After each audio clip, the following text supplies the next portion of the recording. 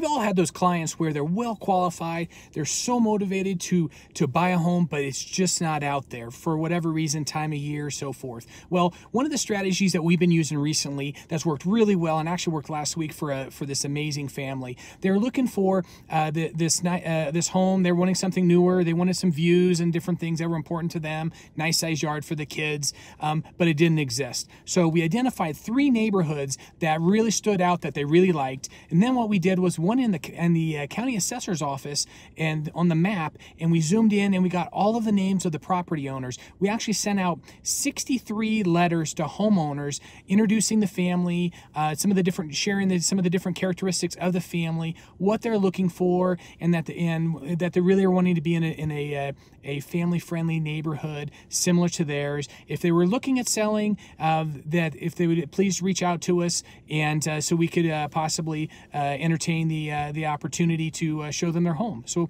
fortunately for that young couple, 3 of the sellers or homeowners reached out to us, and we've showed one of the homes, showing 2 more the end of this week, and fairly confident that they're gonna purchase one of those 3 off-market properties. So again, a lot of creative ways to get out there and find properties for those clients that are looking for that unique property, but it isn't on the market. Because as many of us know, there's a lot of sellers out there that are saying, you know, I'd love to sell, but where do I go? Or I don't want to deal with all of the hassle involved with people coming in to my home and sort of feeling that invasion of privacy and putting all of the pictures of their home online and just sort of that public exposure. So again, just another strategy to share to help those great clients that are in need and motivated to find the right property.